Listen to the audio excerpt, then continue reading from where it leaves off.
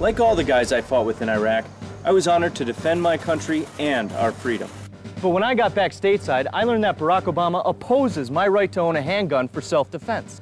It's ridiculous. Out there in the desert, defeat was not an option.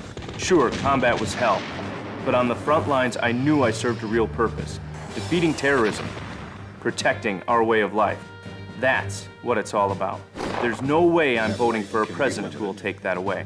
The freedoms that I fought for, that my friends died to defend.